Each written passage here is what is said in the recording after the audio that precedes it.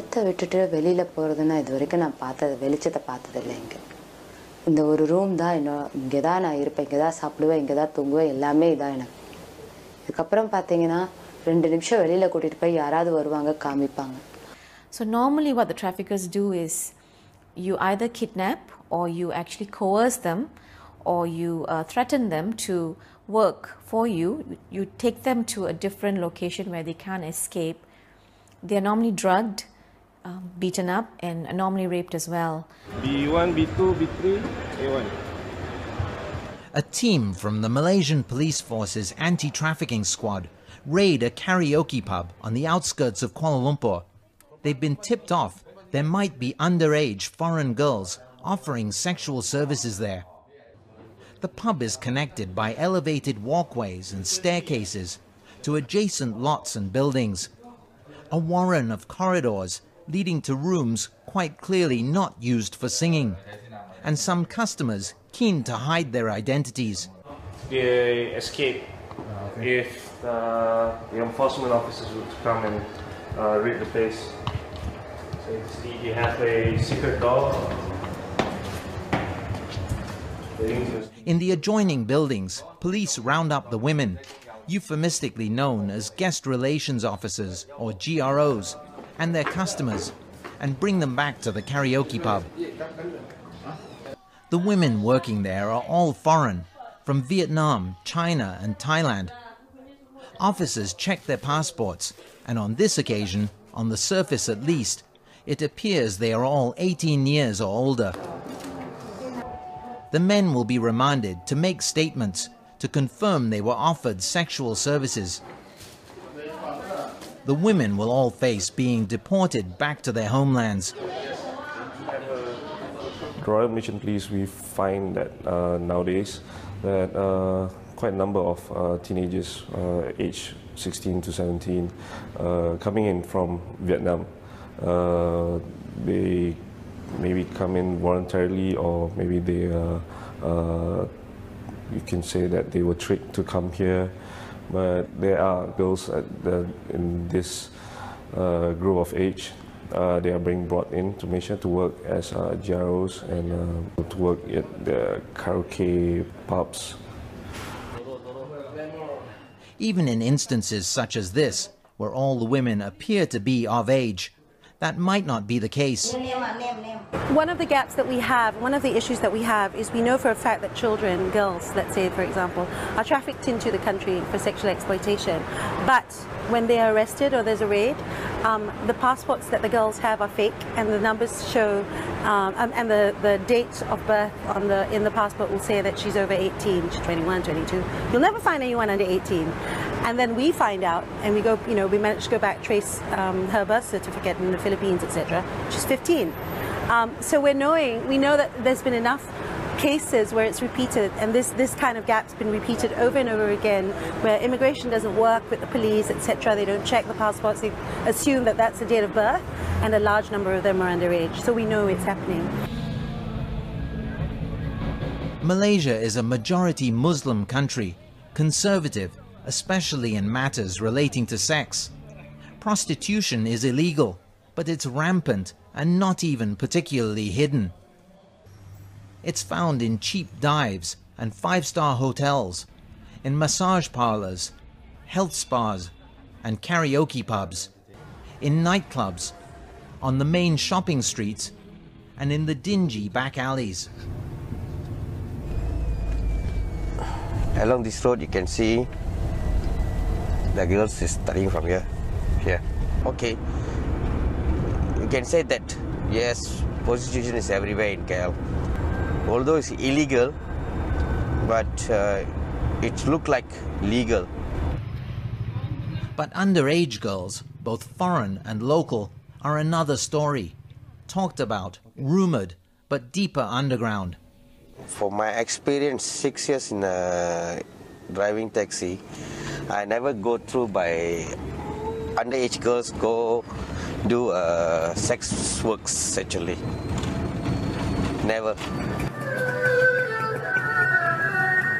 We asked a man wired with a recording device to take a stroll along the main shopping street of Kuala Lumpur to see what he encountered. Within meters, a pimp approached him. Berapa? Lu mau angka apa? Angka 18. Udah 16. Yalah, dia bayar umur. Ya. Mari. Saya teman budak kecil ya. Betul ke ada? Ada, tapi lu harga mau kasih okey. Hah? Harga boleh okey. Berapa? Lu boleh harga. Berapa? 2, 3 aja. Satu jam, lu cakap mau 6 belas, 8 belas umur. Ini bukan Cina tali. Saya boleh tali. Kawan saya dulu saya bukan orang sini. Saya orang Kelang. Dia cakap sini boleh dapat, pergi Mentang. Dia cakap dorong ni. Yalah, satu rumah dia cakap. Spa boleh dapat lah. Minum itu nanti dia suruh balik. Tapi saya takut saya masuk tarik 16, 18 macam nama. Hong Kong lu 6 belas, 8 belas mau. Lagi putih. Despite those claims and offers, it proved difficult to be able to meet with any sex workers we could confirm were in fact underage.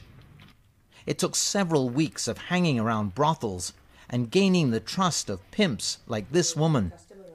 She at first denied any knowledge of underage girls for hire, but later helped us to speak with 3 of them.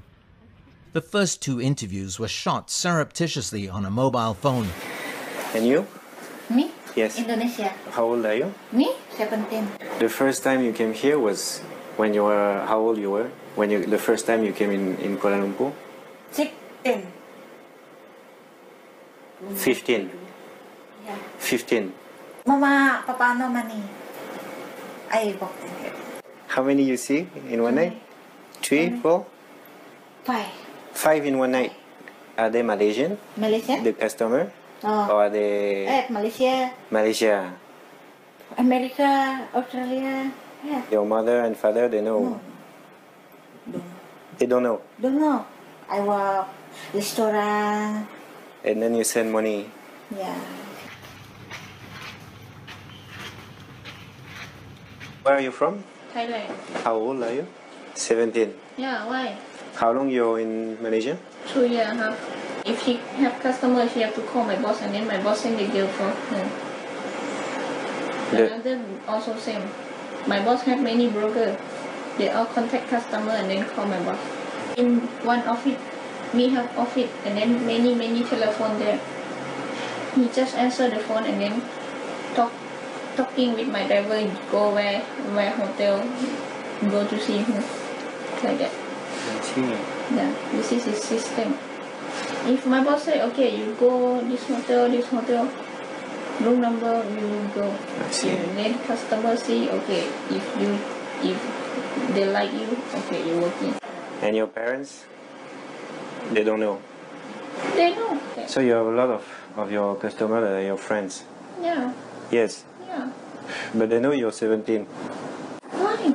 And then, because it's... No problem. I fuck a lot of Iranian here, you know. Yeah. Maybe more than 100, 200. Because 2 years I have, they all come to study here, working here, have business here, transit here, holiday here. Not about only one you. That's why they like to come Malaysia, because Malaysia is very open. For you, when you show your passport, you give money? I don't go by airport, I come by bus. Because Malaysia and Thai is very near. They are good friends. That's why no problem about me. But I give money, 100. They all give me 1 month. 100 ringgit. They know. So much. It's easy. Easy. Put in the passport and... Yeah, same like that. I born in poor family. That's why money important about me. Just now only.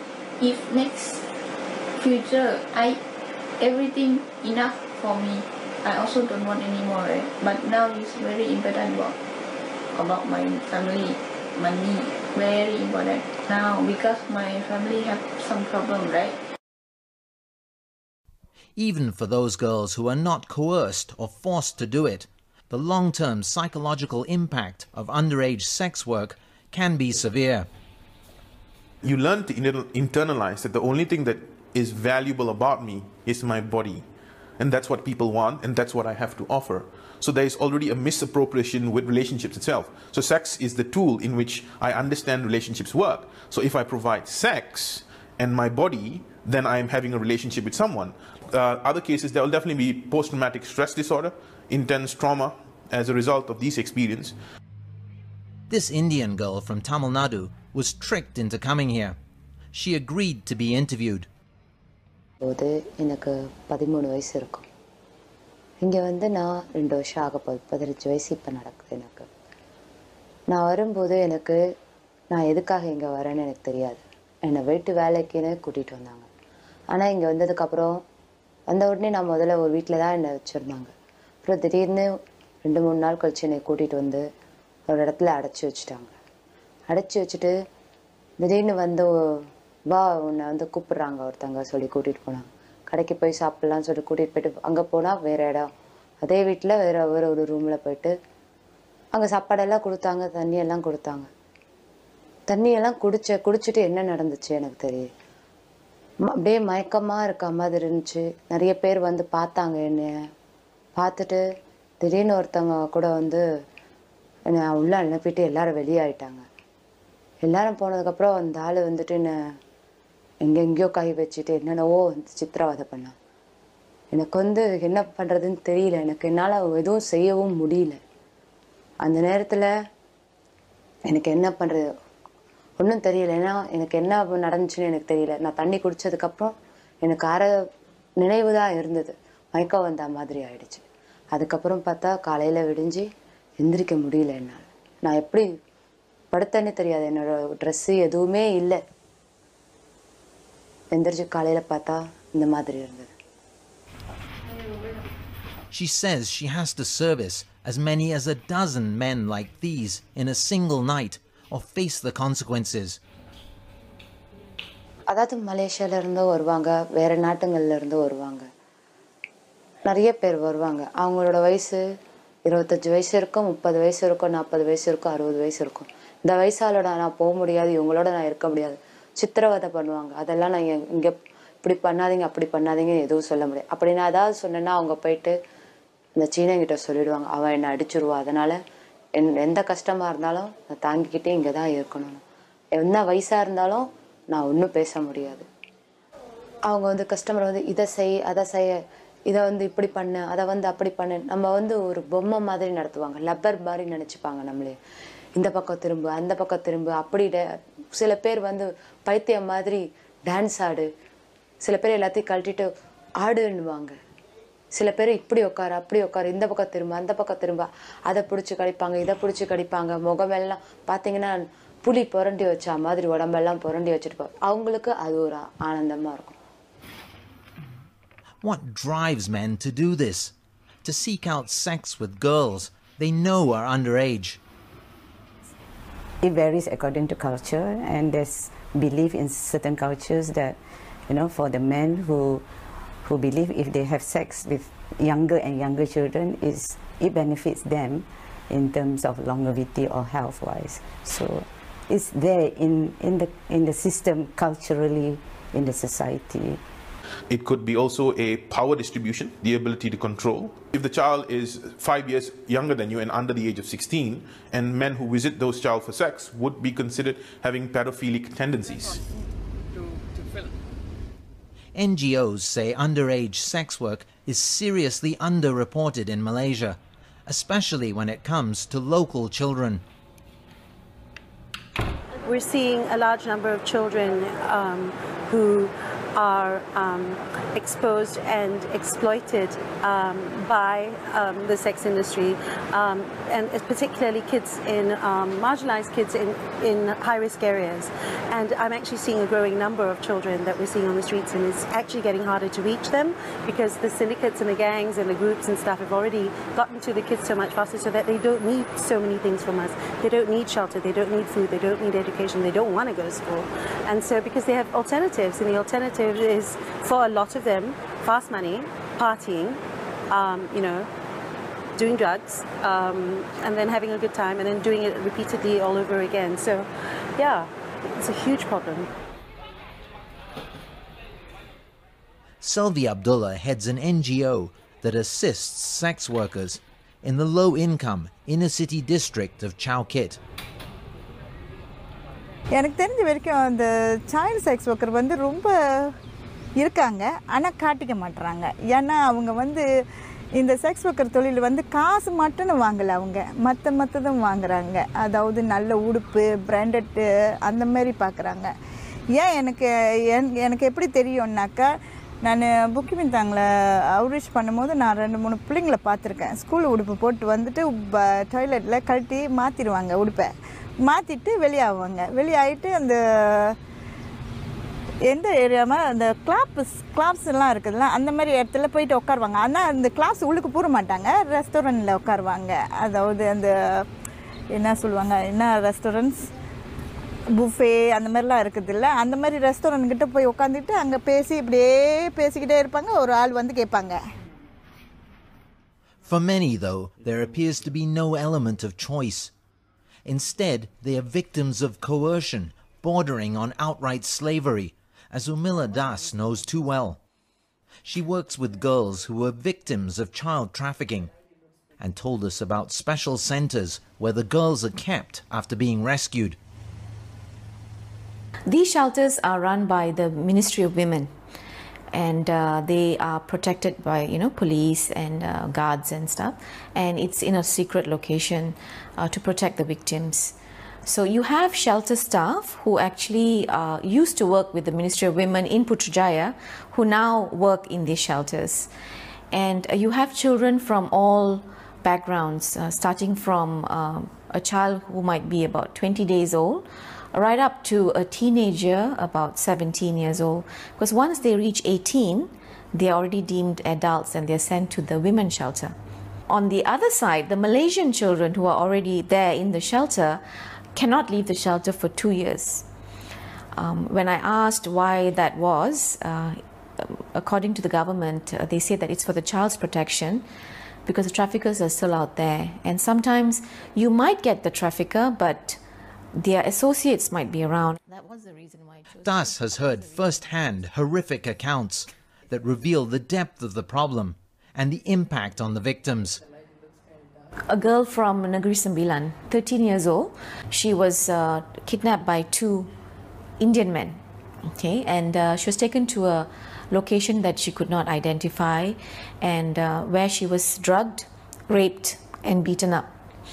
So for the next 2 years, she was forced into prostitution, and she couldn't actually tell us the location of this place.